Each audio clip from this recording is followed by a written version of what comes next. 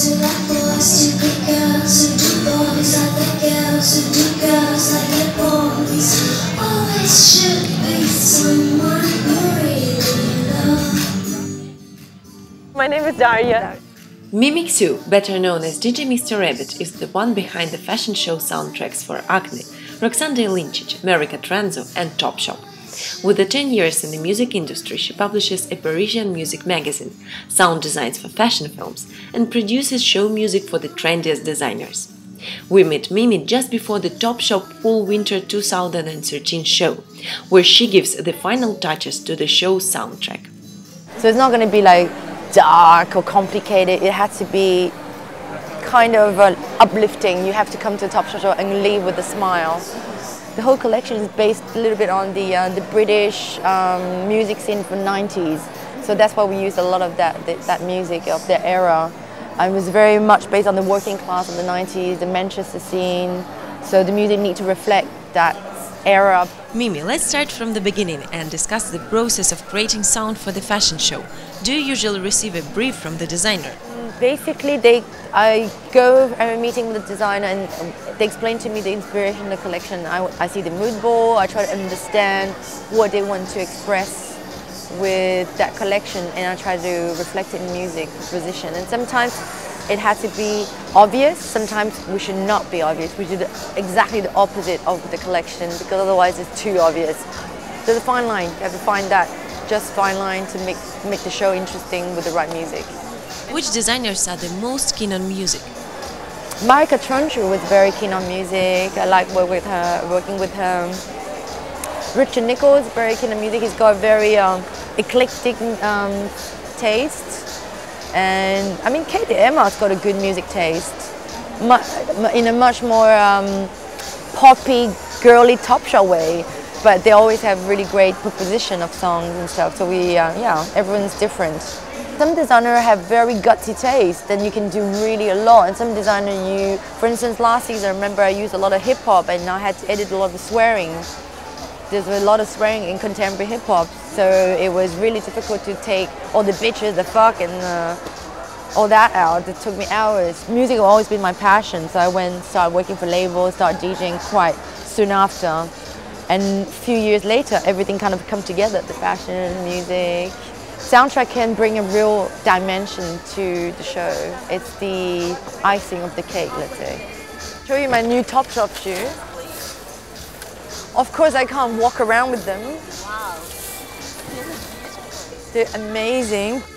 This season, Mimi has created 10 soundtracks for different fashion houses, from New York to London. After such an intense regime of work, she manages to look fresh and uber stylish. No wonder Mimi's personal style is a topic of discussion in many fashion magazines. How do you think your work has influenced your style? Fashion for me is more like an everyday thing. It's instinctive. I don't think about it too much. In the morning I wake up, I would start probably with my handbag. I would define the handbag, and then the outfit's going to come with the handbag. So the handbag is the most important thing for I have a big collection of handbags. And handbags is something that I'm obsessed with. Not so much shoes, but handbags. The handbag can lead me to the whole outfit. When fashion magazines do fashion stories with you, do you prefer to style them yourself or to work with a stylist? I usually prefer to do it myself, but I also like to have input of some other stylists, because I don't have time to pull clothes. So I can work with stylists and tell them the brand I like, and then we work accordingly. I have a quite defined style. I'm not a very girly girl. So I might sometimes wear a dress, but the dress has to be quite structured. I'm more a tomboyish kind of person. A performance, it have to be a little bit more extraordinary, because it's a visual thing, so you have to entertain people.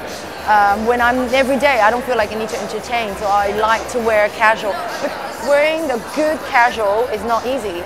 People do luxury very well, but people don't do casual very well. Why so?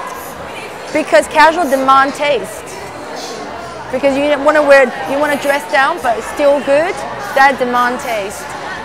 You wear expensive clothes is easy. Anyone can look good, but it's when you have to work with the casualness. This is where your sense of aesthetic come in handy. Less is more for me. Less is more with a dash of more.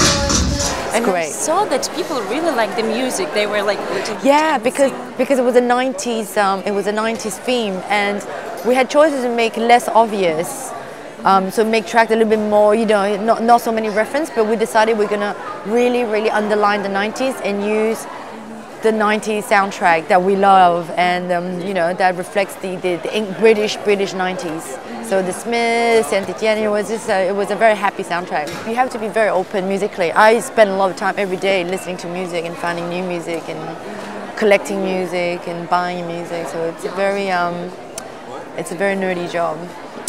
The total iTunes here, and that is just this computer. It's like 63 days of music. It's in my head. I have my order. It's classified by genre, BPM, style, because I DJ a lot as well. Some music, some playlists are for DJing, some for sound design, some for fashion. Some, you know, it's very disciplined. It's like a library. Very frustrating when you know the song and you can't find them. That's very annoying. it's like a nightmare for you, I think. It's like clothes, you know, you want that pair of shoes, you can't find it, it's a nightmare. You know, as a girl, you're like, oh my God, that's the only shoe that's gonna go with this dress, and you can't find it. That's the same with music. So, my God, this song would do so well, but what is it? What is it? Frustrating.